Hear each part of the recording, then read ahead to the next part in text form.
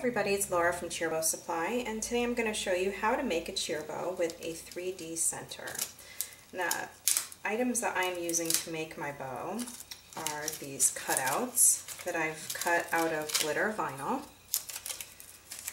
I am using 29 inches of 3-inch wide grosgrain ribbon. I'm using a Teflon ironing cover sheet, ponytail holder.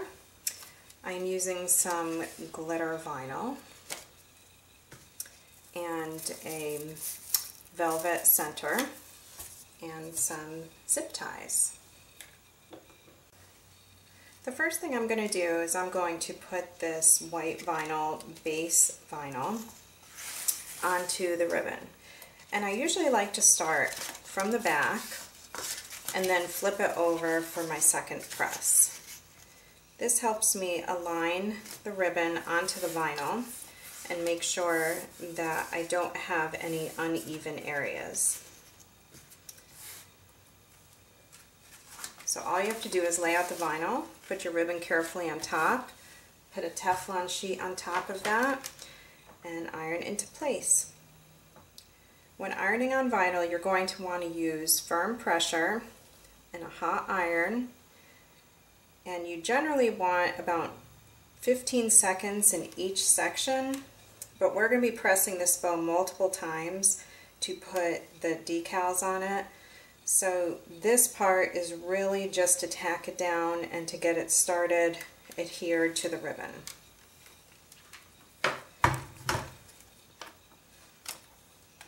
So this gets it stuck, but if I were to try and pull this, it would definitely come off right now. But we will fix that for sure as we continue.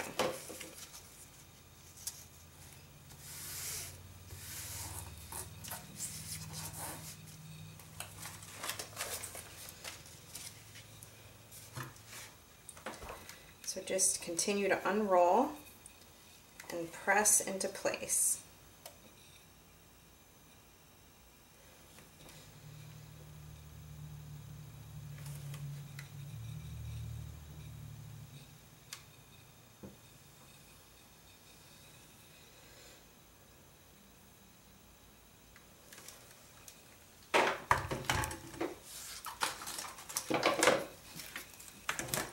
When you get to the end, just trim to length. Okay, now that we have the vinyl on the entire length of the ribbon, we're going to peel away this plastic carrier sheet that's on the back. And to do that, I'm going to carefully get it started and pull, and be careful that you're not going to pull the vinyl off the ribbon, because this is really just tacked down right now.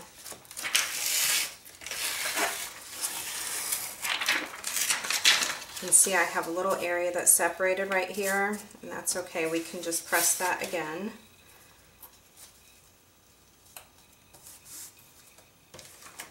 Any areas that may have pulled away a little, probably just didn't tack that down well enough in that spot, so I will just cover it with the Teflon sheet again and press that one spot.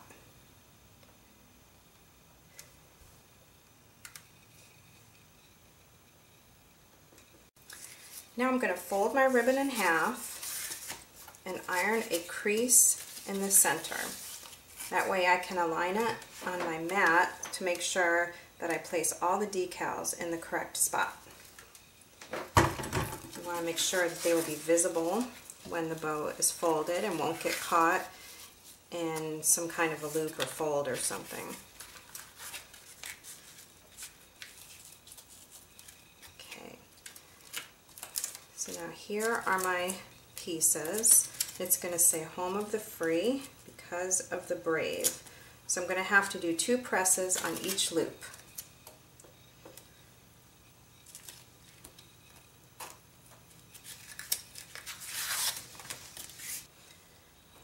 Have this first graphic in place, so I just place it right on top of the base white glitter vinyl and press it.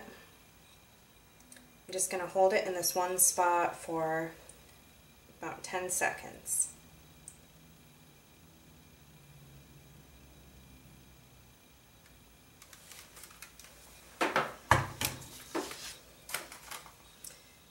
can peel away this top sheet. And I'm going to put the second graphic right on top.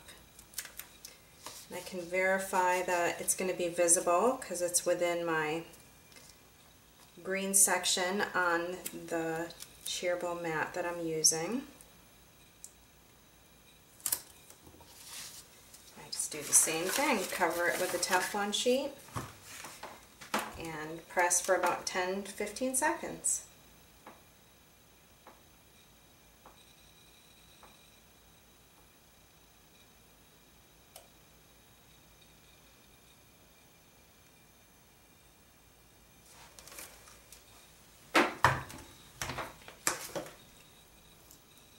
Peel this away now. And now we're going to use the mat to place the other side.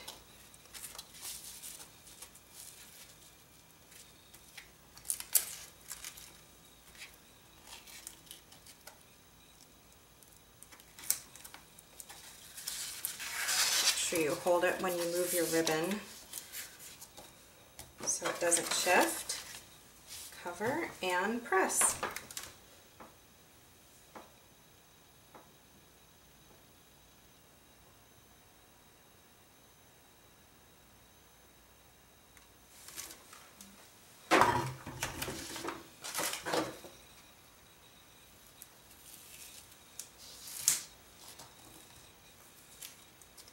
Now we're going to place the other graphic right on top like we did on the other side.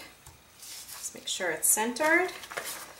Cover and press. And this is why we just tacked down this white vinyl in the beginning, because there were so many different presses on this bow that you don't want to overheat any areas and deactivate the adhesive or anything. This way we can press it as many times as we need to and don't need to worry about that.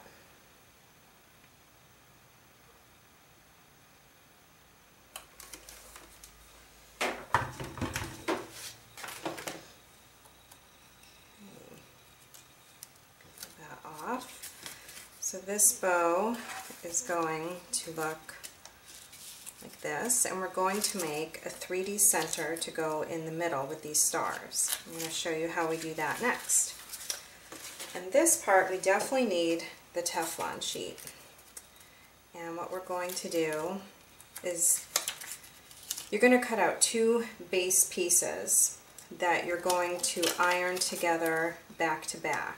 Now these are identical, so it really doesn't matter that one has to be mirrored, but if you were using a shape, you would just want to make sure, like a different shape that wasn't symmetrical like this, you would want to make sure that you had mirror images of each other. So we're just going to press them back to back like this.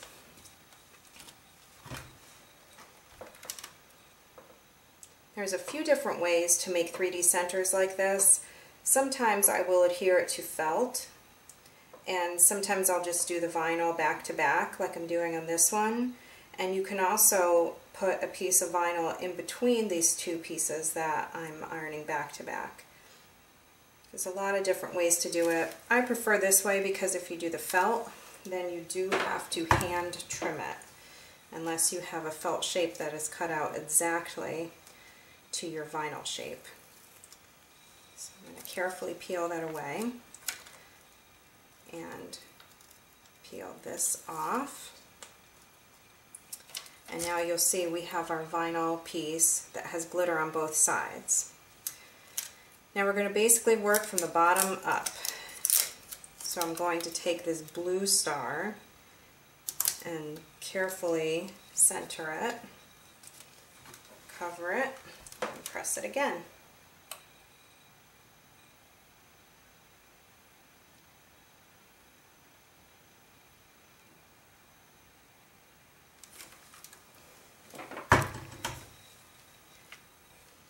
Take this off.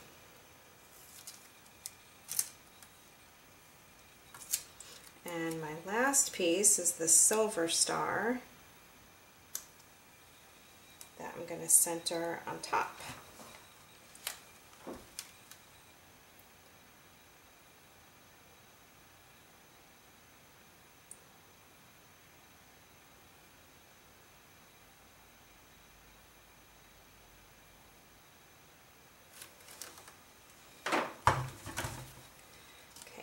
what I'm going to do is just peel away this top carrier sheet, and I'm going to let this cool flat right now. It's very hot and pliable, and I don't want it to curl, so I'm just going to let it cool completely flat. Now I'm going to work on folding the bow. So I'm just going to place it on my mat the same way that I lined it up to make sure I got proper alignment for the sayings. And just to help me hold it in place, I'm going to use these double-sided adhesive discs. These are definitely not required when making a tier bow, but they certainly make it a lot easier.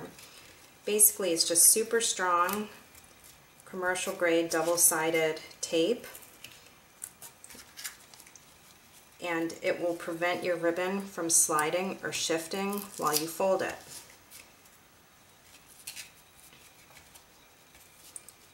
Just need to make sure you have it perfectly placed when you adhere it.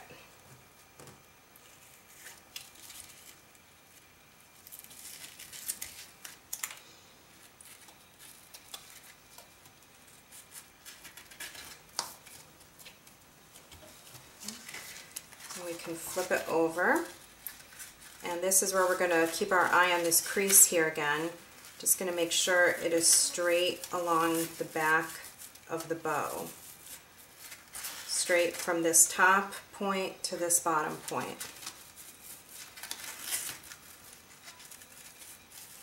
As long as you ironed it straight and you place it straight, your loop should be nice and even. Now we're going to fold it back and forth a couple times, get the center crease, and then hold it in place with a zip tie.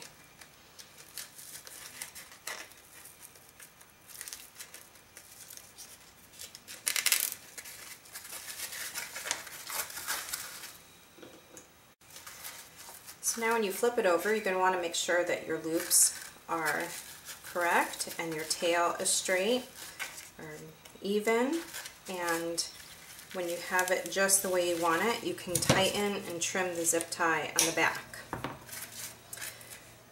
And I'm going to add my ponytail holder on the back. I know some people do prefer to put the ponytail holder inside the zip tie. A lot of times though, the tension from the zip tie can damage the ponytail holder, and you just risk the ponytail holder breaking. But if you want to put it inside the zip tie, you can certainly go ahead and do that. Just be careful with how much you tug the zip tie, or the ponytail holder in the zip tie, I should say. Now I'm going to add this white glitter center. It's just glitter velvet. Wrap it around the center here. Okay, we got that around the center, and I put it right around the back of the ponytail holder. Now I'm going to trim my tails.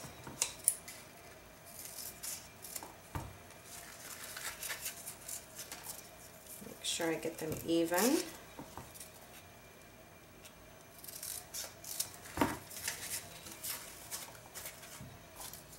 And then I just glue this 3D center right to the middle of the bow.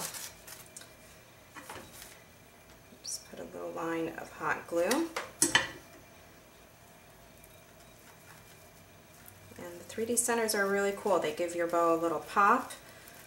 And as you can see, the 3D center really helps your bow stand out from the rest, and they're super easy to make.